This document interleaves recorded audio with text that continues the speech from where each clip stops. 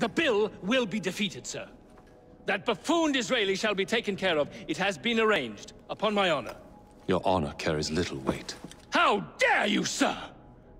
The poor people of this city have suffered enough. Today I granted a significant rise to my staff in order to counter inflation. What? I would supply all of London if I could. Meanwhile, you sit in your club and wax poetic with promises your honor cannot pay. Your family's fortune, however. I wonder what they would offer to keep your record out of the newspapers. About the same as Disraeli would offer for your balls, I'd wager. But let's be generous. Why limit ourselves to one or the other when we can have it all? What say you, sir?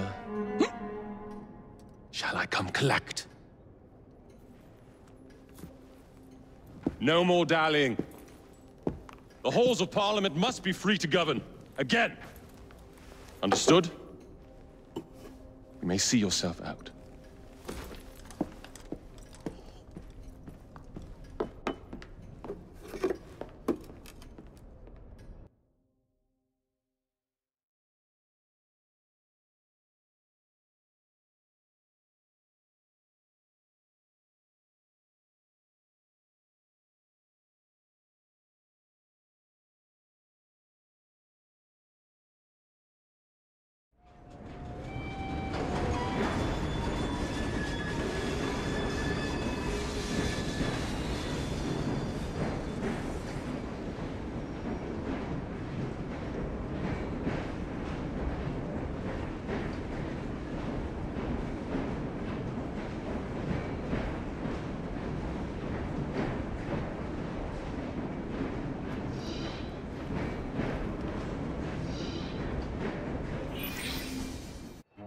Dear Mr. Starrick, men hired. Strike tomorrow. Disraeli's death will stall Corrupt Practices Act indefinitely. Gladstone will be far more pliable. May the father, etc., etc. B.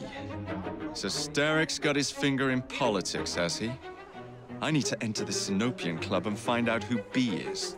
Tread delicately around Parliament. As if I don't usually.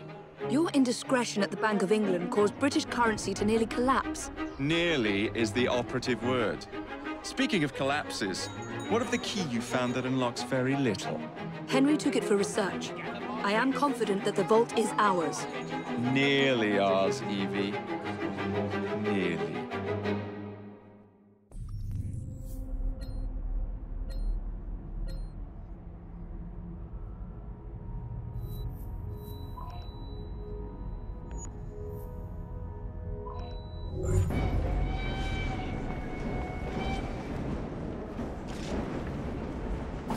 Hello, Mr. Fry.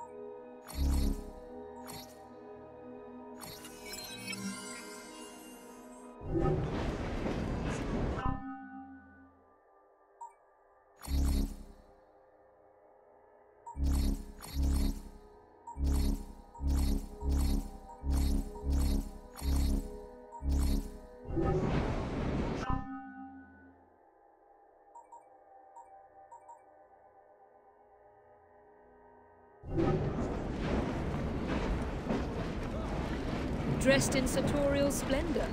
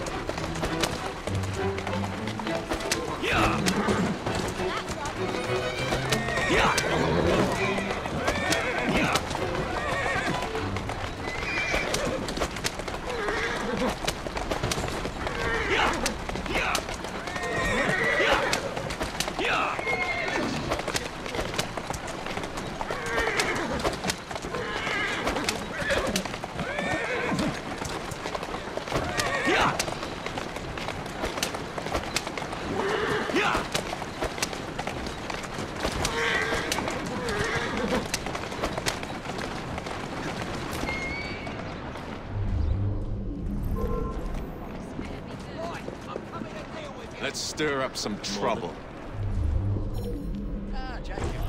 Count on me. No!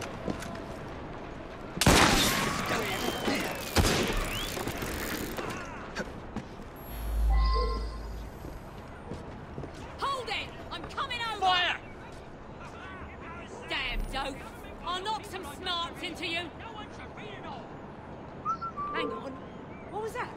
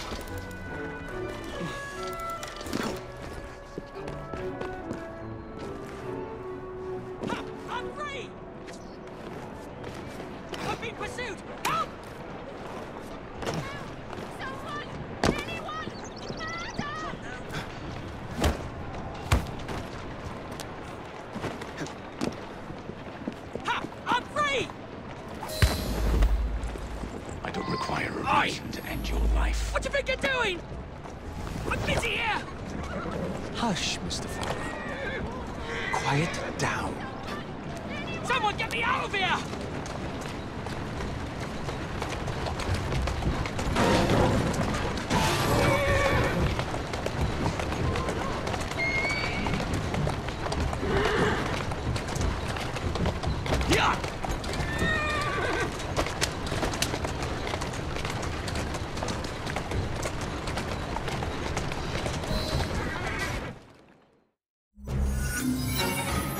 Good. Thank you. One lecture.